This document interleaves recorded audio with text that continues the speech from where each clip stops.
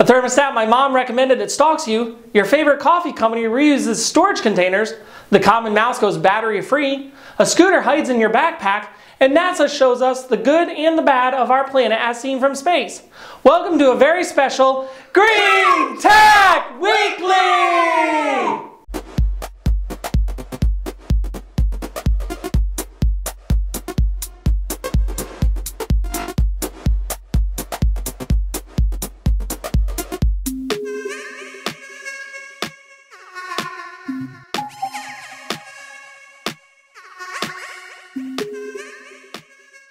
Welcome back to the greenest tech on the web.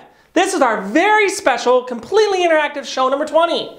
Looks like the new set's almost done, Scott. Yep, and I love my new desk. Me too. Oh, and if you want to see the non-interactive show and just want to watch the tech news, click here.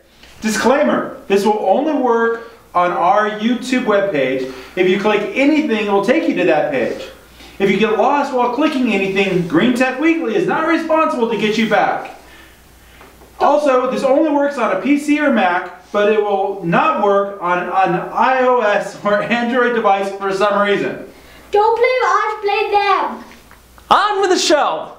The Nest thermostat is a smart little device that will learn from our habits. After doing some basic programming, you can set the temperatures you want over the course of a week. As it learns your schedule, it'll set itself and save you energy. After the 8th day, it knows what you like and starts setting itself based on your schedule. One of the cool features is it'll show you a small leaf when it's saving you energy and money. As the seasons change, all you have to do is change the temp again, and after 8 days, it'll know your new routine.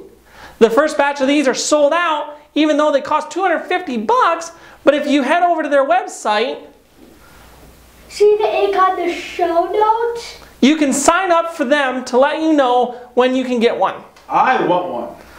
Scott and I don't drink coffee. I do! What? But most of you do out there, and more than likely you drink your coffee on the go. And I bet most of them get it from Starbucks because it seems like there's one on every corner.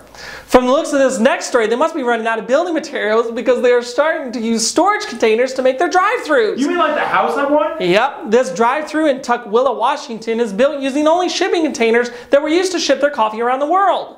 The 4 containers also have environmental facts printed across them.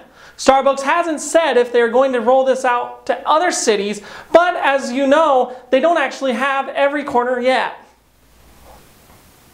Next up, this genius wireless mouse doesn't have a battery, but still runs all day on a charge. Wait, does that mean it runs on a gold double layer capacitor? What the what? The ultra capacitor! Oh, that's better.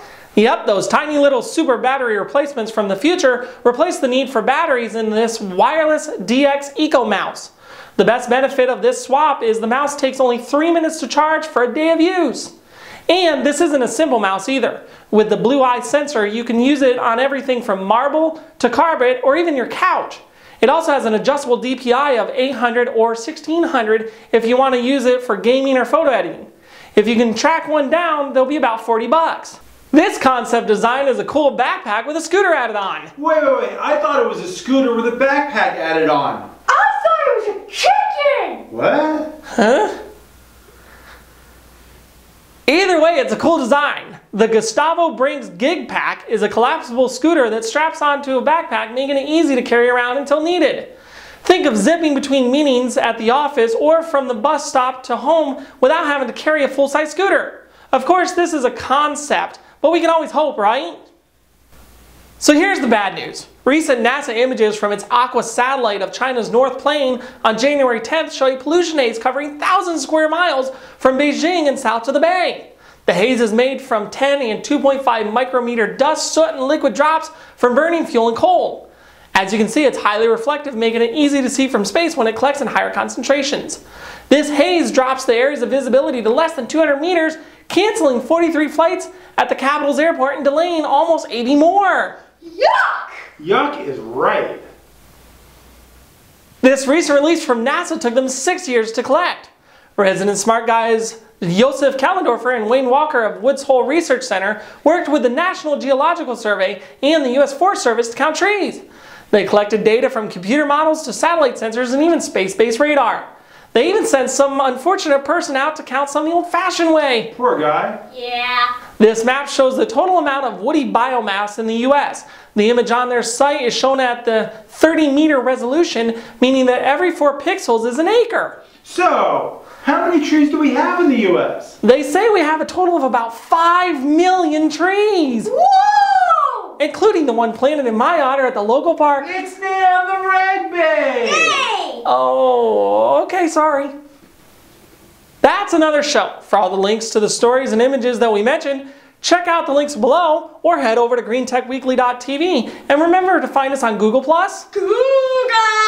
Follow us on Facebook and Twitter. Twitter. That doesn't work very well. But Jared got to say something. Click here for a random blooper scene and about our updates.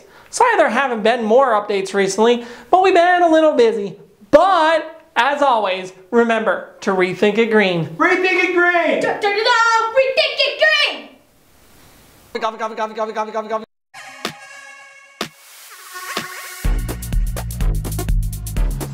I'm gonna get you can. Say it, I'm gonna get you can. I'm gonna get you cans.